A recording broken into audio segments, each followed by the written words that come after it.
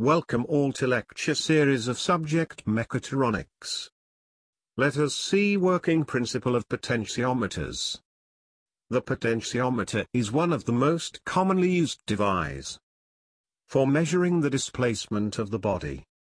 The potentiometer is the electrical type of transducer or sensor, and it is of resistive type because it works on the principle of change of resistance of the wire with its length.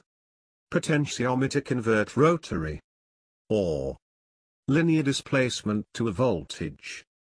The resistance of the wire is directly proportional to the length of the wire.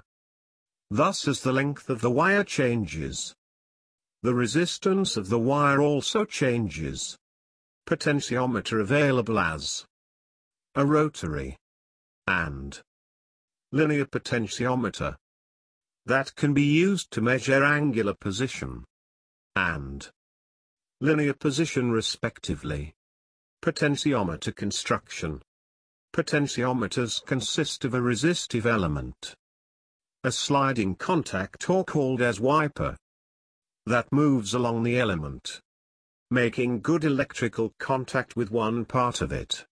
Electrical terminals at each end of the element. A mechanism that moves the wiper from one end to the other. And a housing containing the element and wiper. Now see how potentiometers works. To measure the displacement of the body, which is moving, is connected to the sliding element of the potentiometer. As the body moves, the position of the slider located on the potentiometer also changes. So the resistance between the fixed point and the slider changes. Due to this, the voltage VO across these points also changes.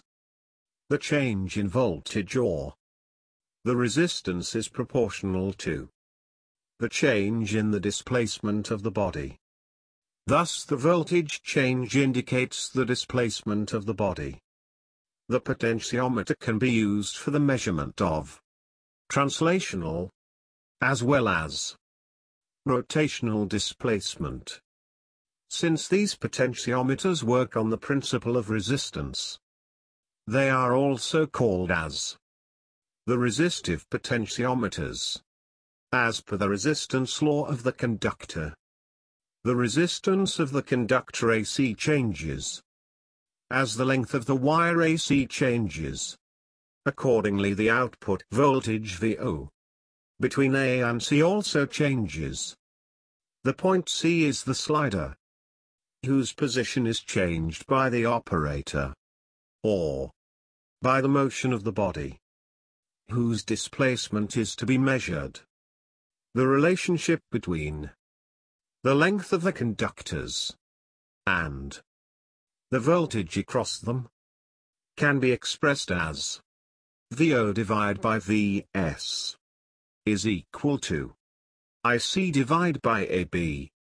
Advantages of the potentiometer are: 1. Potentiometer are easy to use. 2. They have low cost. 3. High amplitude output. 4. Easily available. 5. Can be used for measuring even large displacements. Disadvantages of potentiometer are: since the wiper is sliding across the resistive element, there is a possibility of friction and wear. Hence the number of operating cycles are limited. Thank you for listening carefully.